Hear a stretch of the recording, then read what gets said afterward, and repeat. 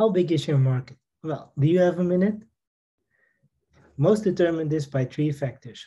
First, who are you selling to? Second, how essential is your product to them? And finally, how much are they willing to pay?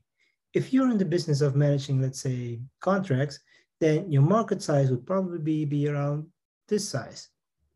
Looks okay. However, there is one often overlooked aspect that impacts your success. Here are the number of competitors. And this is how much capital they've captured. We never see these numbers in pitch decks, so investors won't ask, right?